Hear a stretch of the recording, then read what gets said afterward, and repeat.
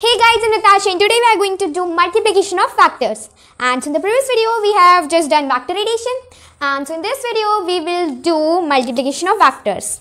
So from this video our topic of multiplication of factors will start.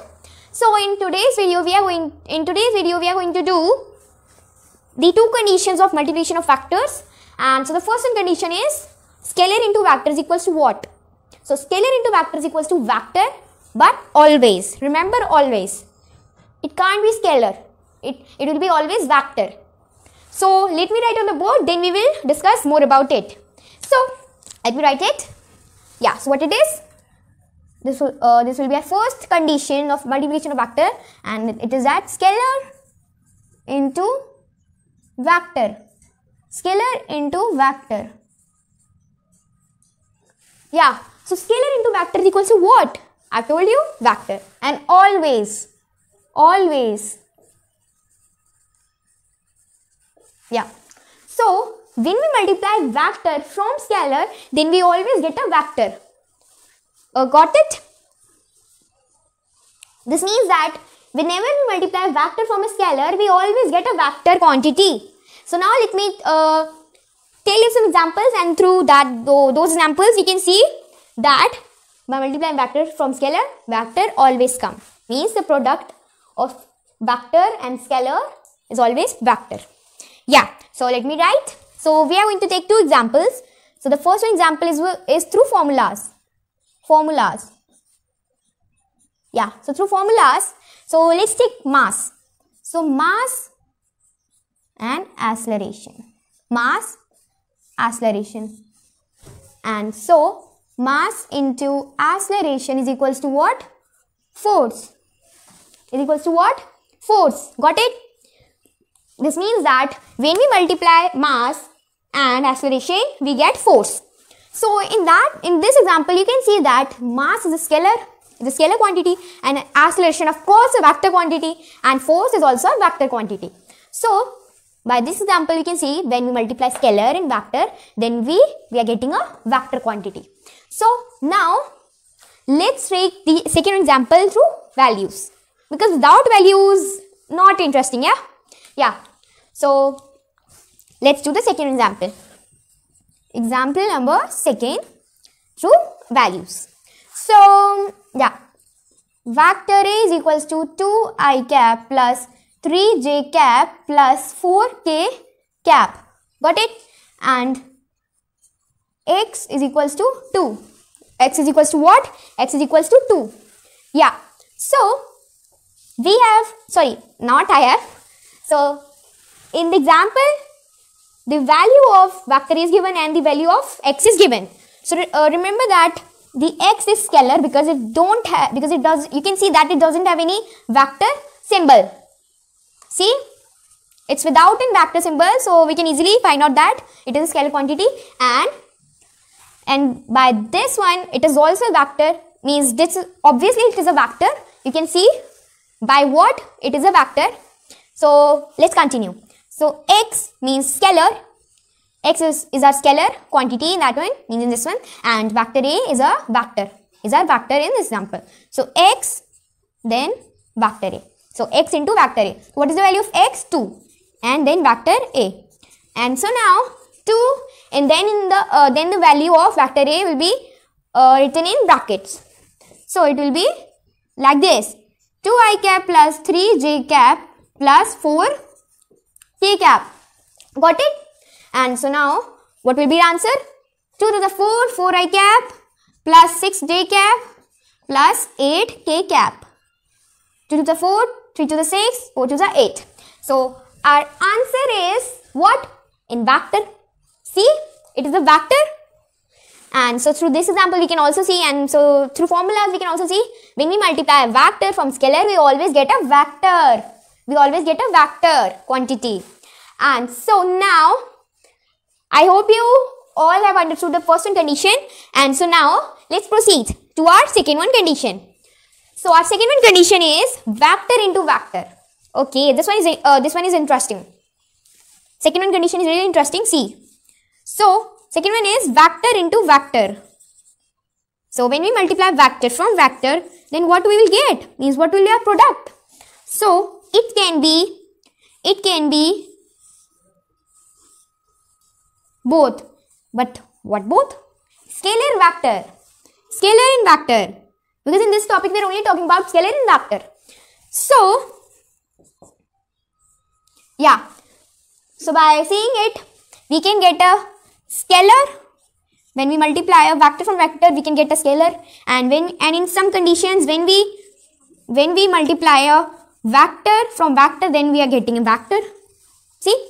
And when, like in any question, when you multiply vector from vector, then in that one question we are getting a scalar. And so our scalar quantity will be scalar product. Means we will say it as scalar product. Scalar product. See?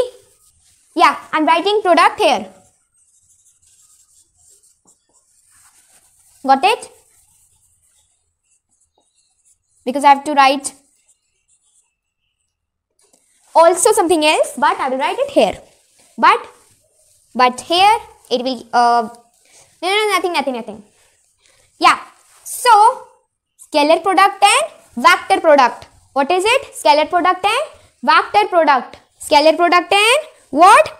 Vector product. Vector product. Yeah. So let's continue. So I'm telling you. And so when scalar product is coming. Okay. Yeah. So suppose there are two vectors. Okay. And their answer is C. Not vector C. Only C. Their answer is only C. Then it will be scalar. Of course it will be scalar and it will be called as scalar product. I've told you that. But there is one more interesting thing in that one also. Let's see it. Yeah.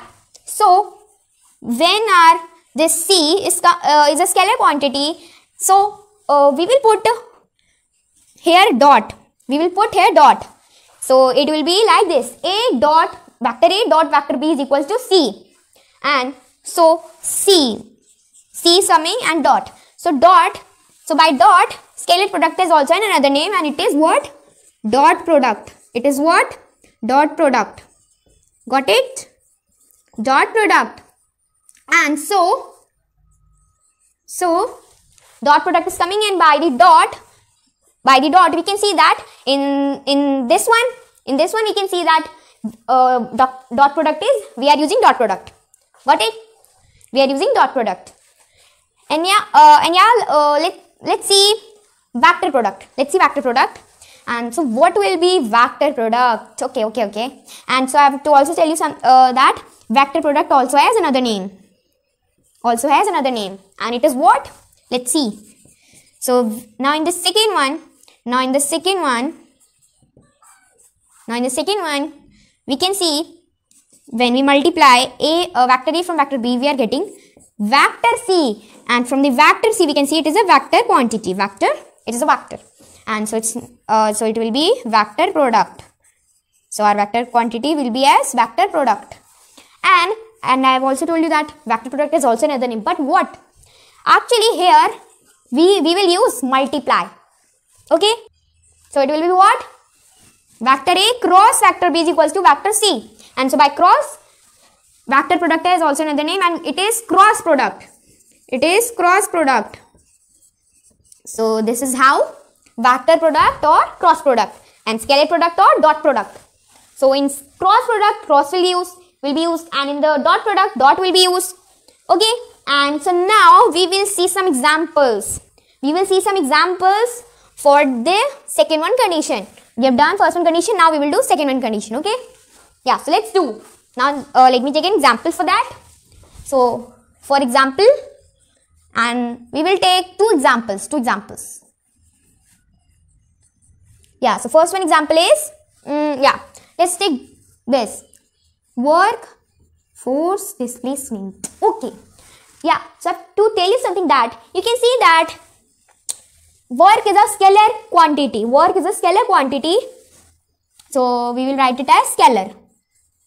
We will write it as scalar. So work is a scalar quantity, and you all know that force and displacement both are vector quantities. Both are vector quantities. And now we are seeing that dot product is using here. We are using dot product. So from this formula, we are seeing that by multiplying vector from vector, we are getting scalar. Okay. So now let's take the second one. Power. Have you heard about power? Power is equal to what? So to find the work, so formula was given, and that formula was force dot displacement. But for the power, to find the power, what will be our formula? Yeah, of course it is force dot velocity. Remember, force dot velocity, and power is also a scalar quantity. It is also a scalar quantity. Yeah, and force you have seen already. It is a vector quantity, and velocity is also a vector quantity.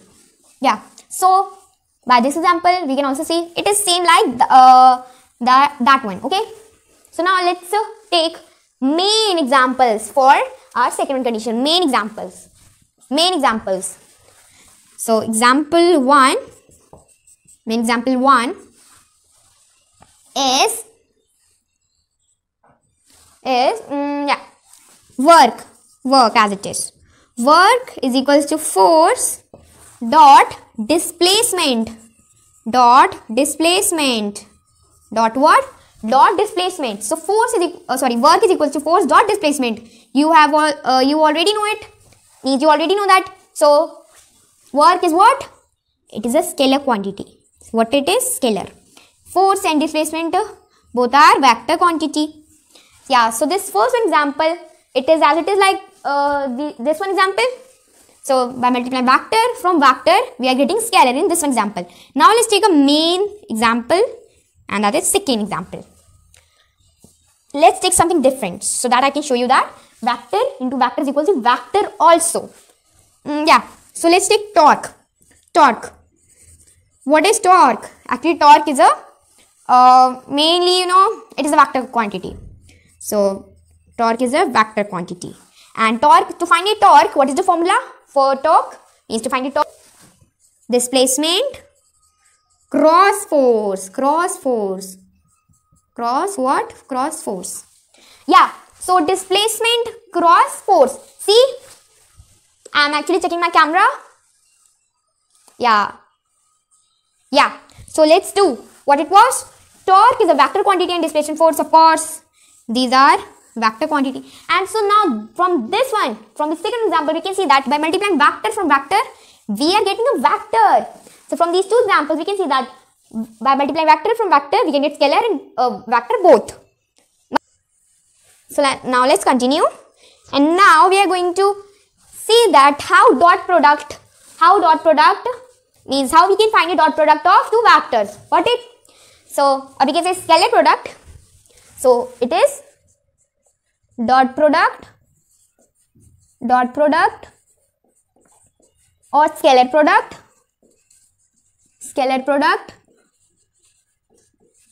of two vectors. Yeah. So dot of scalar product of two vectors. And so to find a dot product, I am drawing a figure. Figure is like this. So this is our A1 vector, this is our B vector, and theta is mentioned in the figure. So theta is the angle between what? Vector A and vector B. Got it? And now let's find the formula.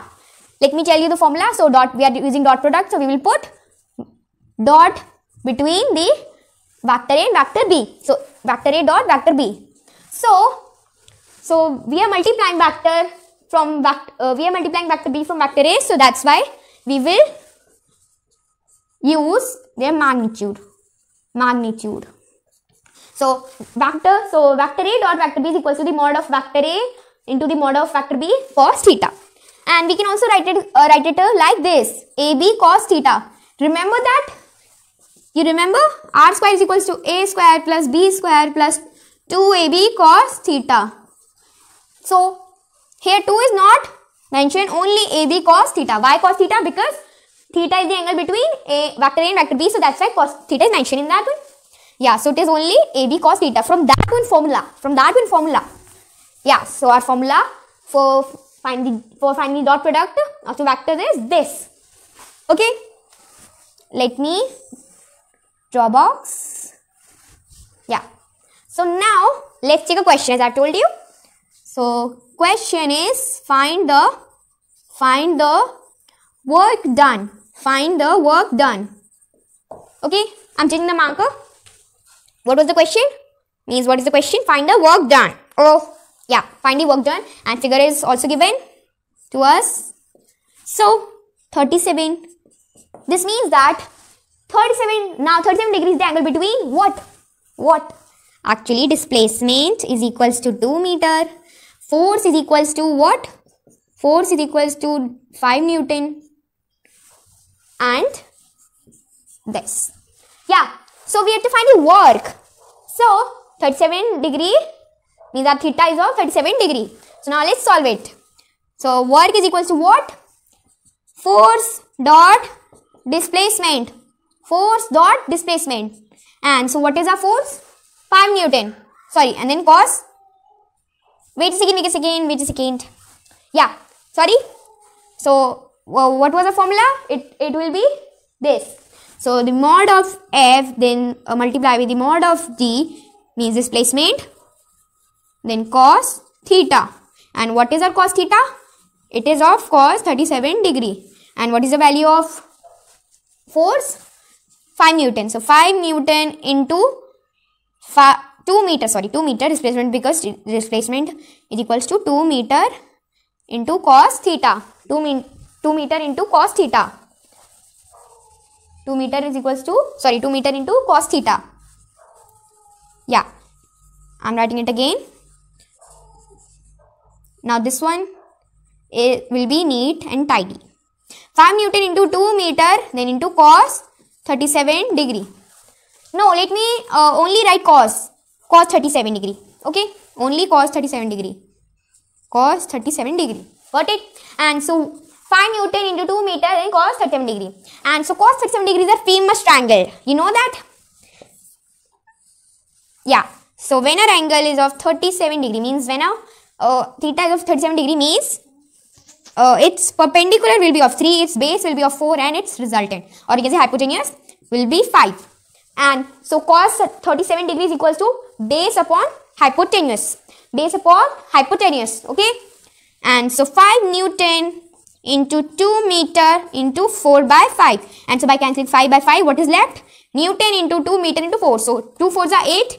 And what is left now? Newton meter. So we will write 8 Newton meter. And actually 1 Newton meter is equals to 1 joule. If you don't know that, then remember it. 1 Newton meter is equals to 1 joule. So we can write this as 8 joule also. So 8 Newton meter is equal to 8 joule. So we have found our answer, and it is our answer is of 8 joule. Our answer is 8 joule. Got it? Our answer is 8 joule. Our answer is 8 joule. Yeah. So I've done everything, and now so that's it. And thanks for watching. And I have to tell you something that vector product means cross product will be discussed in another videos when a scalar product topic will be done. Got it? But it's not done, it is still left. And so this is it. That's it. Now this is it. That's it. And have a nice day.